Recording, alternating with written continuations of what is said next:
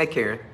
As I go along here, I just was looking at Happy Advent for sure. I was looking at our little prayer list and looking at our families expecting children, just thinking about we had 3 babies born from St. Mark's parishioners last week. So it was a pretty eventful week for babies, and 2 of which, one of which was in the NICU and has since been out. And another one, who's a close friend of mine as well, the Wetzel's baby is still just getting out of the NICU, but doing well.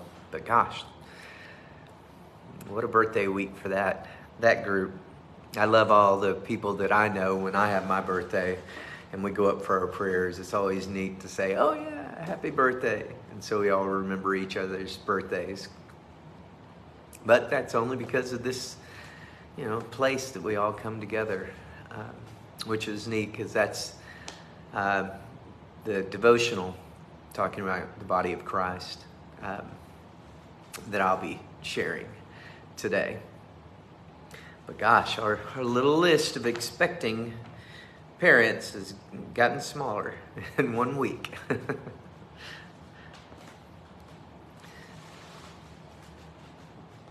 Also, we had the Durtons, a wonderful family. His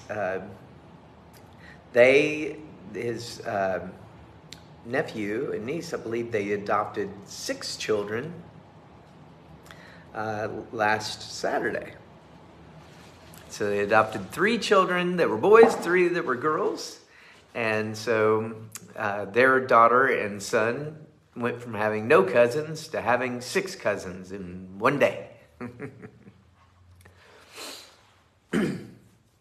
Hi, Karen. That's right. I do want to lift them all up in prayer. And also think about all the changes that are happening in those households.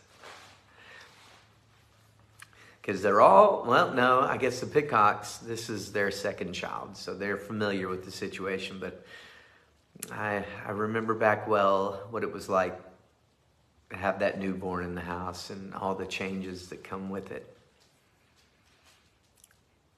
So I definitely do want to lift them all up in prayer today. And everybody during the season of Advent.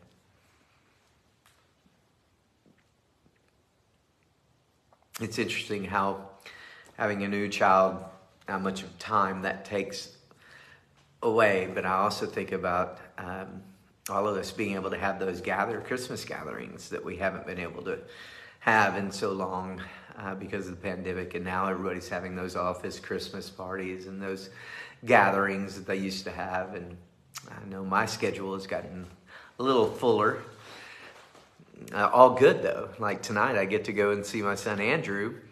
Last year was their first time to play a band concert in person, their Christmas band concert.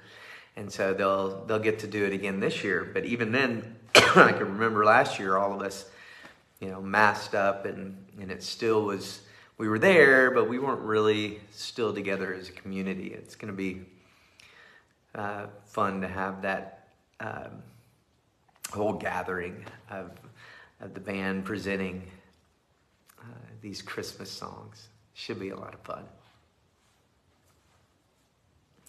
Well, I guess we're here. I just went too quick. I'm going to go ahead and light our Advent wreath here. And apologize to anyone who tried to sign on last night. We just got a little going and our leader forgot. Was very busy with her child, Ashley. But Father Barkley will be doing it next week on Mondays. But we are in the 3rd week of Advent. And the joy candle, the Mary candle, Rose Sunday. And so I'll read our prayer before we begin. For the 3rd week of Advent. Let us pray. Gracious God, you came to us in human flesh and you abide with us in the Holy Spirit. Fill us with your joy and help us shine as a light to the world through Jesus Christ, who makes our joy complete. Amen. And we'll begin our Order of Noonday service on page 103 of the Book of Common Prayer. Thank you for being here with me. O God, make speed to save us. O Lord, make haste to help us. Glory to the Father, and to the Son, and to the Holy Spirit, as it was in the beginning, is now, and will be forever. Amen. Alleluia. Saying Psalm 119, Your word is a lantern to my feet, and a light upon my path. I have sworn and am determined to keep your righteous judgments. I am deeply troubled. Preserve my life, O Lord, according to your word. Accept, O Lord, the willing tribute of my lips, and teach me your judgments. My life is always in my hand, yet I do not forget your law. The wicked have set a trap for me, but I have not strayed from your commandments. Your decrees are my inheritance forever. Truly, they are the joy of my heart. I have applied my heart to fulfill your statutes forever and to the end. Glory to the Father, and to the Son, and to the Holy Spirit, as it was in the beginning, is now, and will be forever. Amen. I'll be reading from our devotional booklet for the third weekend of Advent. And this is our Tuesday reading, and it's about love incarnate. And the scripture reading that is used is Hebrews 13:8. It says, Jesus Christ is the same yesterday and today and forever. And Nouwen's words of wisdom are, the one who stayed with us in the past and will return to us in the future becomes present to us in that precious moment in which memory and hope touch each other. And the devotion is this. What an extraordinary thing to be a member of the body of Christ, the church. We are more than members of a community of believers, certainly so much more than followers of a mere human institution. As Christians, we participate in a family of love that extends all the way back to the beginning of time and progresses forward to the end of all things.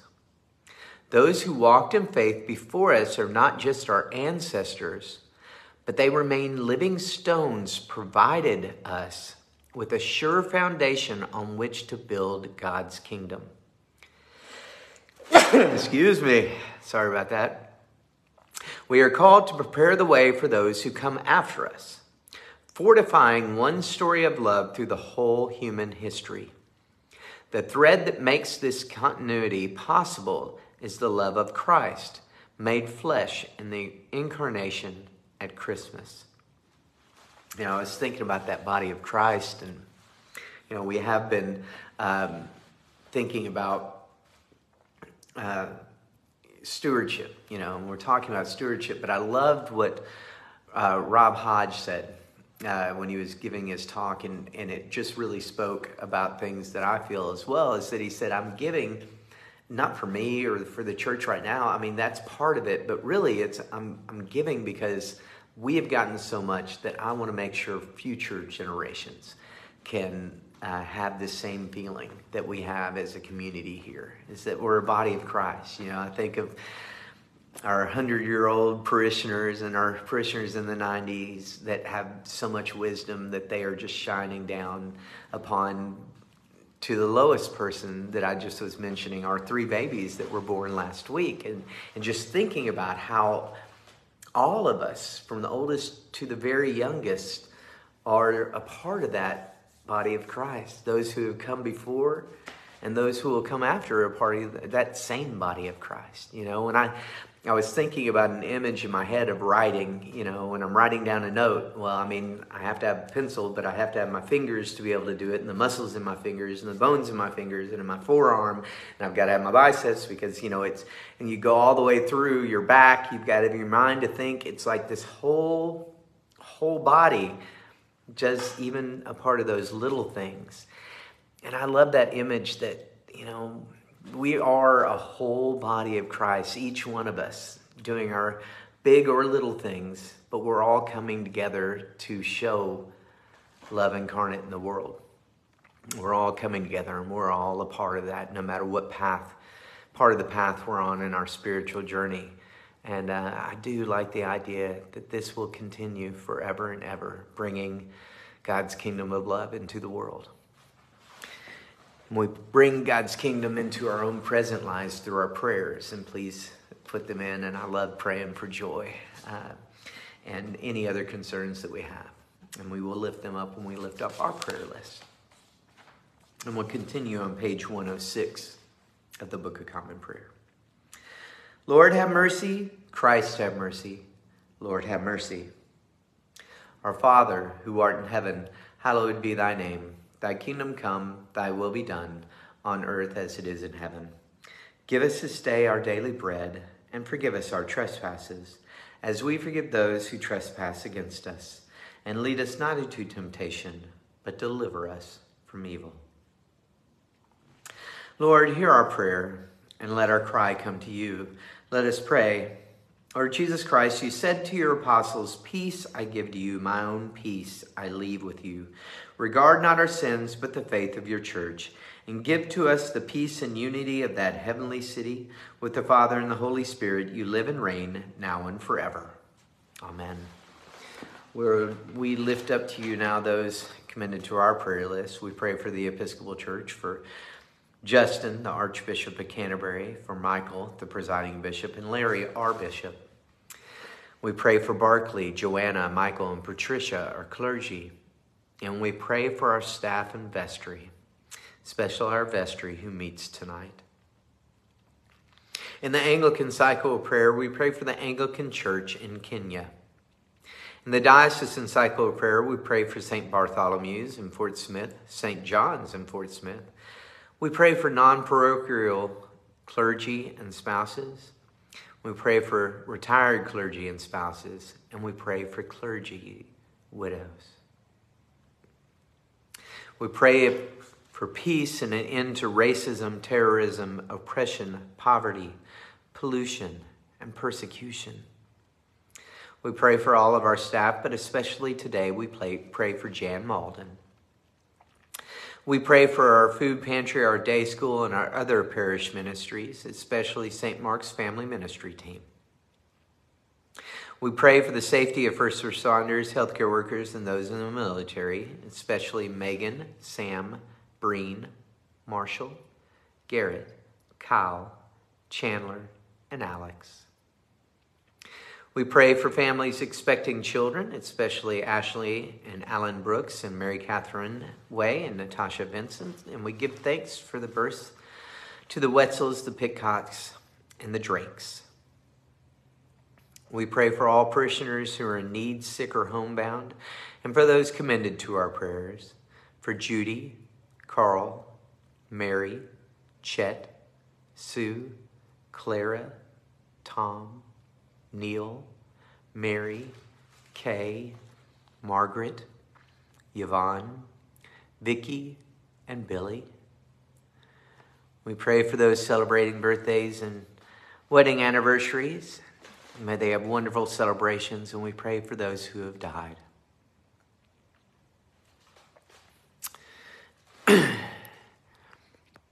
We do pray for joy, and we pray for music, and give thanks for Andrew's band. And we do pray for all of those who have welcomed children. May their families become whole, and may their babies find rest.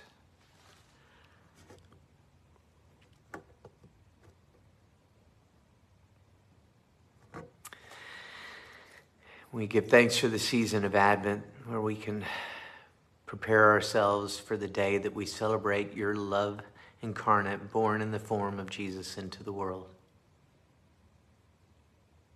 We also lift up to you all those things in our hearts that we have not or cannot name at this time. Be with us and guide us, and always keep us on the path to your love, hope, peace, and joy in the world. We ask this all in Jesus' name. Amen. Thank you for being with me. I always appreciate it. I hope you have a great afternoon. God's peace.